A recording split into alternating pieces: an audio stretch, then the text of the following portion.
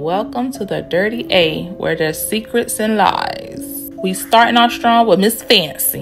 The first 20 seconds, it went down. She has a son that just got signed to a label, right? So I'm taking this season with the Dirty A. It's just about a recording artist and a music company pretty much getting some shit.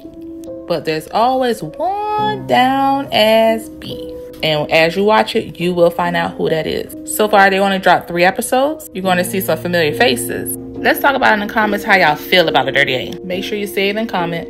Beep, beep, beep, is that bleep? Is that you talking to me? Is that deep?